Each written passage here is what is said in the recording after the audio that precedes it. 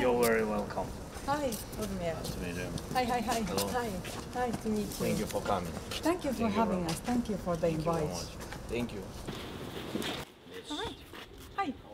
Hi, I remember. Yeah, Nice thank to see you. you Nice to again. see you again. Hello. Hi. Nice to meet you. Hi. Hi, Sanna. Hello, how are you doing? Nice to meet National you. Security and Defense. Yes.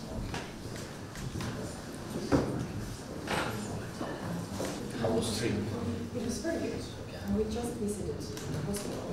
I've been in the hospital.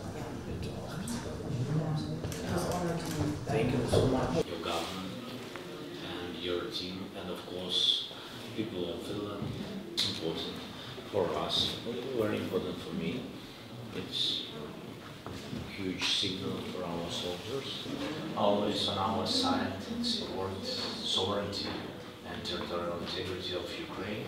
Of course, give you all that you need to win the war.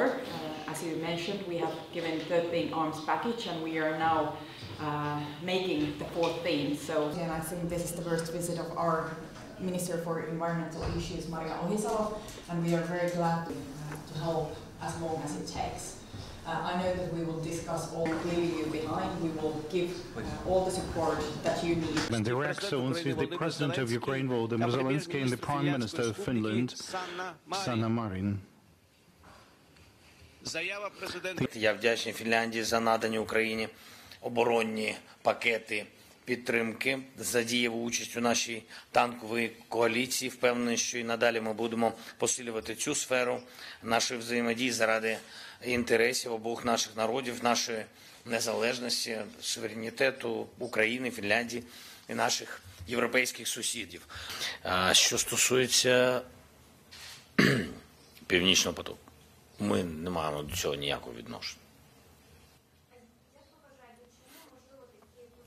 Щоб уповільнення було допомоги в Україні. Все дуже просто. We are living in a dark times, but there is also lights of hope. And the hope is that we are united. We have stepped up our support when it comes to sanctions, when it comes to arms support to Ukraine, economical support to Ukraine, humanitarian support to Ukraine. So we are united. We are standing behind our values. And Ukraine is fighting for the European values on a front line.